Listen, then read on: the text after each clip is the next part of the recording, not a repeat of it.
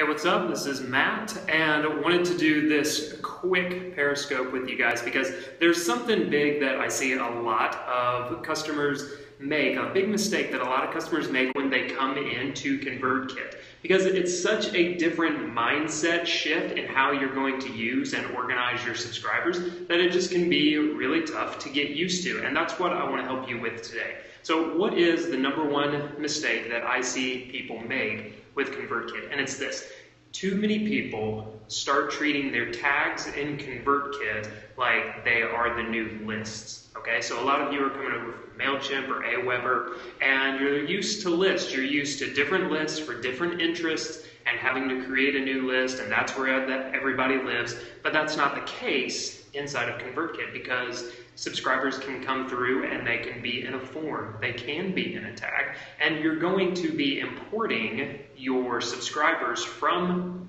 lists in your old provider into tags in ConvertKit. So I can totally see where kind of the confusion comes from in treating tags like the new list, but you don't have to do that. So the number one mistake that I see people make when they're coming over to ConvertKit is treating tags like they're the new lists. So that brings up the question, like, what do you do instead? So if tags are not supposed to be used like lists, then like how are forms used? And biggest thing, like, what's the deal with segments? What are we supposed to do with segments? So it's a really good question and something that I want to help you with. So this is what you should do instead. Think of tags and forms. I want you to think of them this way. Tags and forms are very similar but different ways of organizing your subscribers inside of ConvertKit. Okay? So tags and forms are ways of organizing the subscribers, and segments are ways that you organize the tags and forms. Okay? Does that make sense?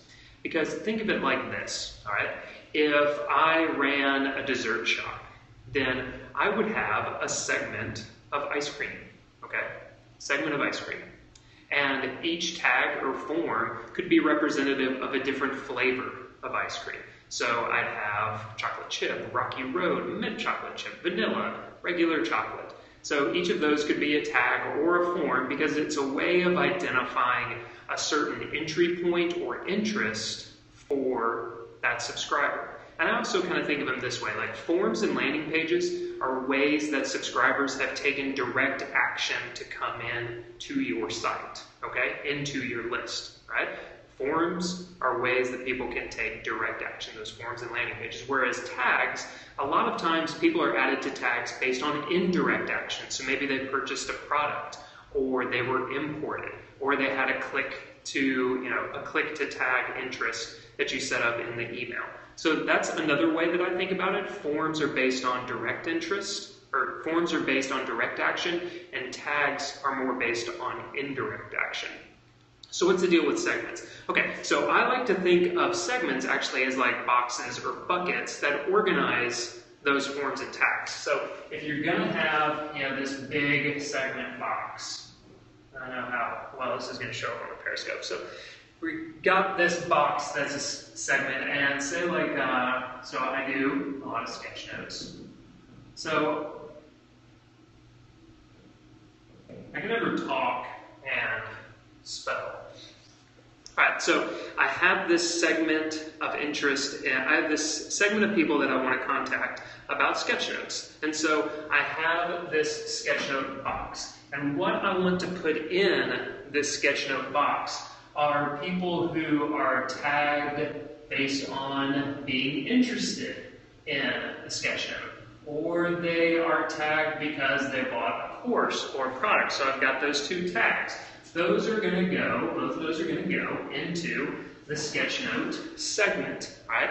And then I've also got a form, after post form that goes, and so those are people that are like, hey, come into the free course or learn more about sketchnotes. So I've got that form, and then I've also got a landing page for my free email course on sketchnotes.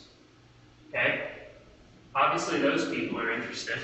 So I've got some tags, I've got a landing page, and I've got these forms, and they all go into the sketchnotes segment. So now whenever I want to send a broadcast to people who are specifically interested in sketchnotes, all I have to do in broadcast is select this one sketchnote segment from the broadcast filter settings. Okay, that's all I have to do. What I don't need to do is, say have this like single master sketchnote tag. All right, I don't need to do this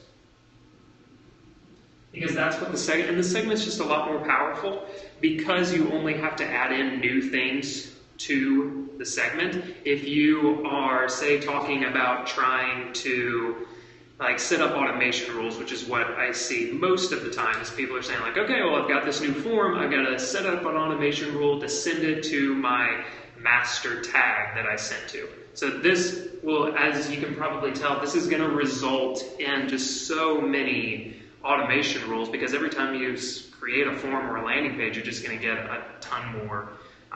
You're just going to keep adding automation rules, and that can really add up very fast.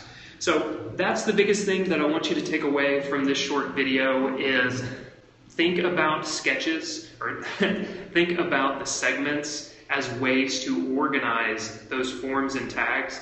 And the forms and tags are different but similar ways of organizing the subscribers themselves. And I like to think of forms as taking direct action, and I like to think of tags as ways that people have taken indirect actions to join my list, that bigger ConvertKit list. Okay, I hope that was really helpful. We're going to be doing more of these, so keep subscribe to us on Periscope, and just follow us if you're using Scope, or make sure you follow us on Twitter, and you'll keep seeing more of these. We're going to try and add them to our YouTube channel as well. So hope you're digging them. I also do, actually happening in about 20 minutes, a 3 p.m. Eastern every Thursday Getting Started workshop. If you want to know more about ConvertKit, it's totally free. There's no pressure to sign up. If you just want to see a lot more of the guts of ConvertKit, go to convertkit.com/learn.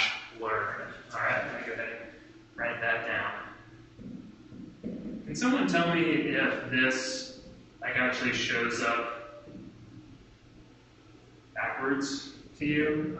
No, I'm running out of space. convertkit.com/learn. Okay? All right, everybody. Thanks so much, and we'll see you next time. Bye.